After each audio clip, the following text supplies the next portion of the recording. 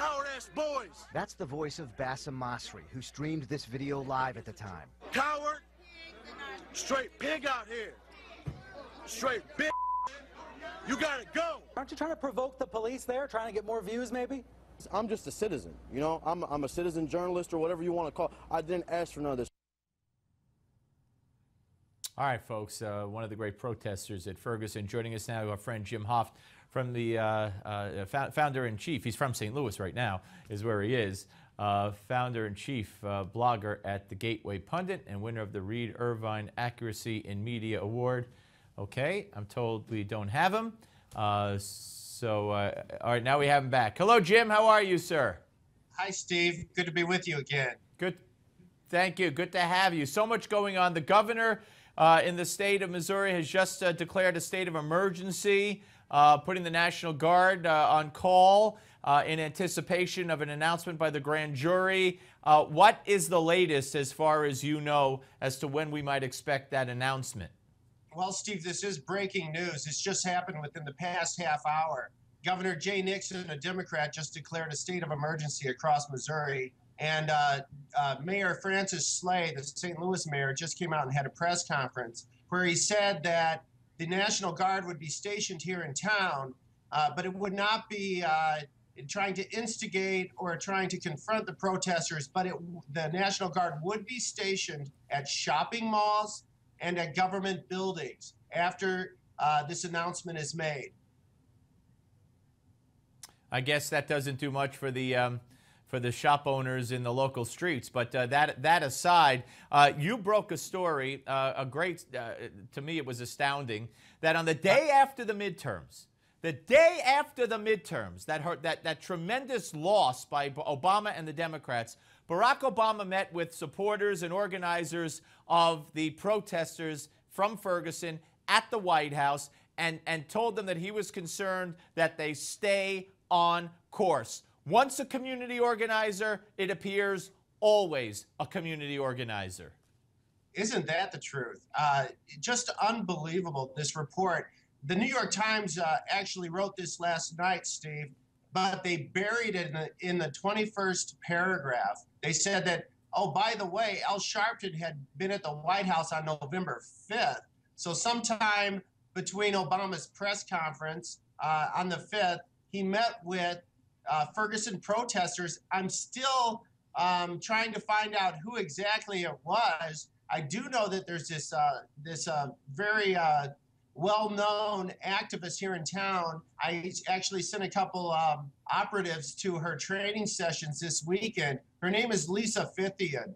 I'm not sure if you've heard of her before, but she has a sordid past. She was one of the main organizers back when the World Trade Organization, there were riots in Seattle back in 1999. She was part of the Occupy movement, trained a lot of activists then. Of course, that was a very violent, murderous movement. A lot of drug addicts. Jim? Are you gonna tell me she was at the White House? I'm not sure. I am not sure. I can't say that, but I can tell you that she was here in town. Someone's paying her to hold sessions. She's held numerous sessions. She said she's trained over 600 activists in the St. Louis area on her radical rioting techniques. Look, nothing would shock me anymore. No, I mean, I'm not saying she was at the White House, but if it turned out she was, nothing would shock me anymore. All right, so now we've had this video come out from the St. Louis Dispatch.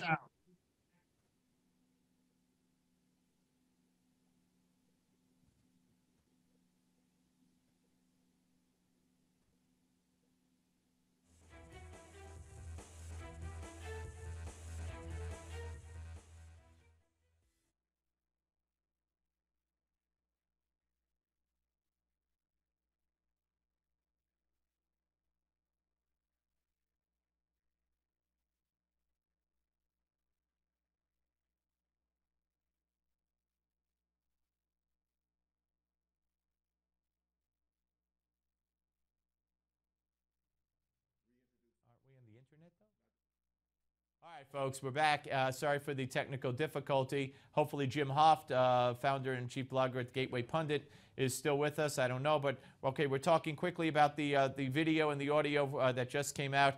We'll have to save that for another time. Jim, thank you very much for your time, sir. Great, thank you. And stay safe. Sorry for the technical difficulties. All right, folks, we'll be back right after this, so don't go away.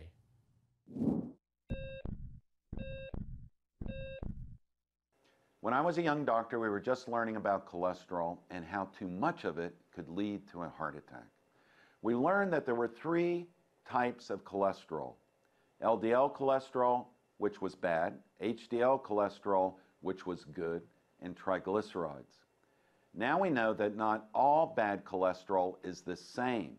We learned that bad LDL cholesterol is comprised of 2 different types. One type is called pattern A, and the other type is called pattern B. And it's very important for you to know the type that you have. Feel free to pause the video and get a pencil to make notes. Pattern A LDL cholesterol is fluffy and bounces off the wall of your coronary arteries without damaging them. Pattern B LDL cholesterol is small and pellet-like and embeds into the walls of your coronary arteries, causing damage. To learn what pattern you have, you must ask your doctor for a blood test that is known as an advanced lipid screening test.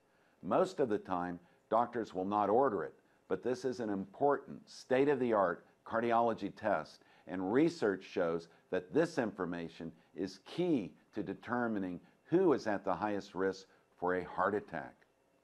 If it does turn out that you have the deadly pattern B type of bad cholesterol, don't despair. I found that taking 500 to 2,500 milligrams of vitamin B3 or niacin can change a harmful pattern B LDL cholesterol to a pattern A cholesterol. In this Heart Health Minute, I told you about the importance of advanced lipid screening and learning about your cholesterol risk. But there are other very important tests you need to know about as well. Since most of you are already reading my book, The Simple Heart Cure, I want you to go to Chapter 10 and read about the other must-have tests you should ask your doctor about if you are over the age of 50. Get your copy of Dr. Crandall's best-selling book, The Simple Heart Cure, for just $4.95 with this special offer. Go to www.simpleheartbook.com to get your copy today. That's simpleheartbook.com.